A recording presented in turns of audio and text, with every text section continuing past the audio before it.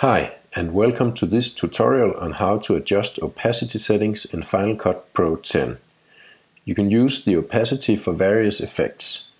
In this tutorial, we'll use it to create a drunken point of view. To begin with, you need to drag your clips into the timeline. In order to create a drunken point of view, we'll use the same clip twice. You start by dragging it into the timeline once, and then just place it on top of the other, slightly out of sync.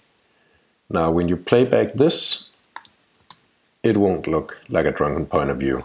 What you need to do is make the clips halfway opaque. You do that by marking the clip, scrolling down to the bottom, and just dragging this slider. Place it on 50. You can also just scroll down to the bottom and punch in the numbers. Remember to double click here. Type 50, and then when you play it back, it'll look like a drunken point of view. Now, since they're out of sync, they're not adjusted entirely on top one of the other.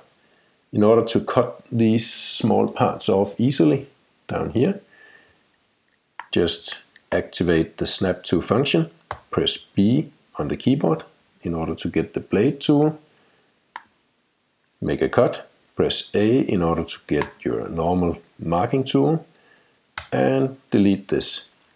Press B again at the other end, cut this off, and there you have a drunken point of view.